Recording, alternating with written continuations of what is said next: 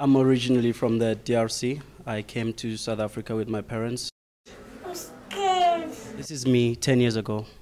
At the time I came to South Africa, there was a civil unrest in the DRC. So my dad had to make split-second decisions as whether to stay or flee. I was welcomed at a place called Mercy House, where I stay currently, and I've been there ever since. I'm at a top school like in Gauteng, Dominican Convent. I was selected to go to England for the Branson Scholarship Exchange, and I was there for a year.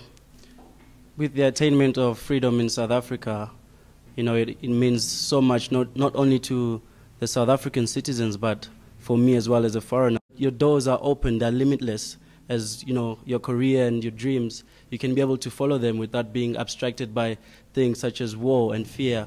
Democracy has ensured that I can have all the opportunities that I've currently had in my life, and more to come, really, for everyone around me, you know, my peers as well, my family, you know, for everyone out there.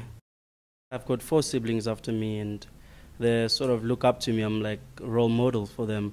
And, you know, I would like to keep that image going, and, you know, when I'm successful, look back and try and see what needs are there in the community around me and try to satisfy those needs.